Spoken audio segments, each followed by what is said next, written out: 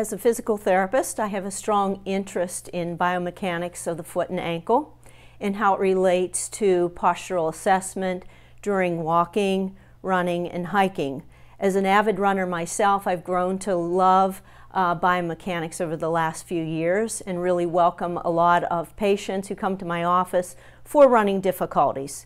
I am not limited to treating the running population, but often see folks who have difficulty with walking.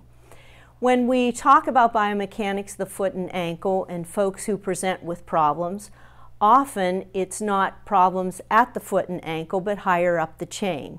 In other words, maybe we have some knee instability, or maybe some hip and pelvis instability.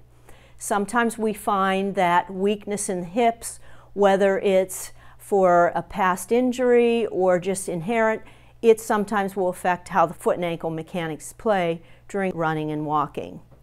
These folks are evaluated in standing as well as walking because faults or imbalances can't always be found if you're laying still or static. You have to be moving.